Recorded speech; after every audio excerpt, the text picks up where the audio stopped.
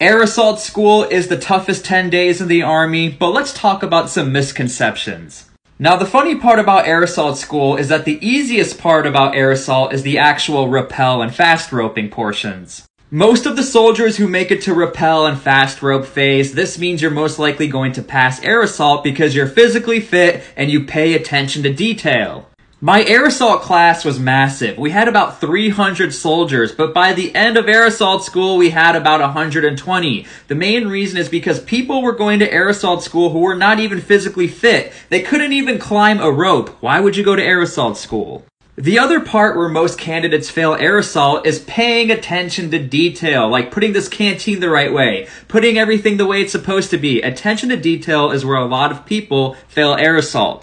So just because you're super fit and super strong, don't get it twisted. Air Assault School takes everybody out.